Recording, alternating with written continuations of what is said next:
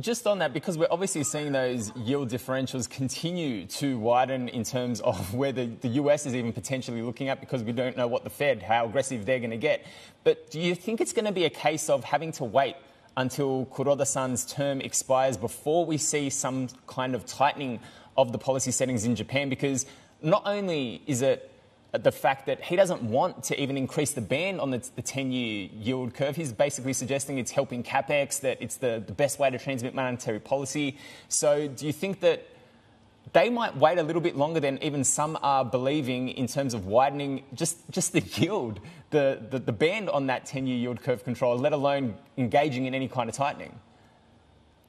I think the markets will have a little bit to say about it. The question is what kind of market pressure will be exerted on that policy, and will they be forced to bend sooner rather than later?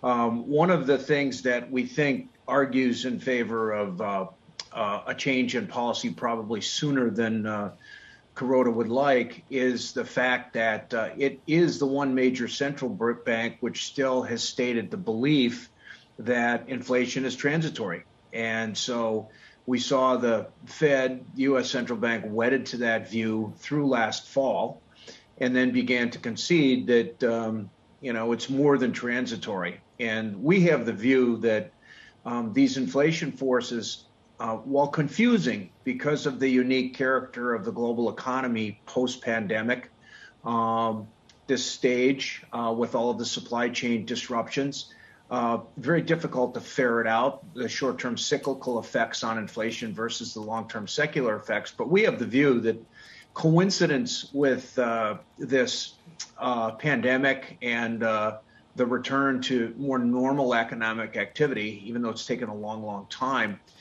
there's some secular forces at work, which are global. They're not unique to the U.S. They're not unique to Europe.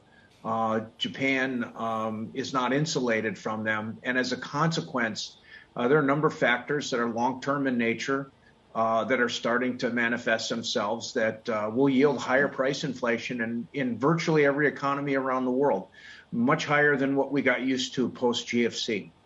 Japan, no exception.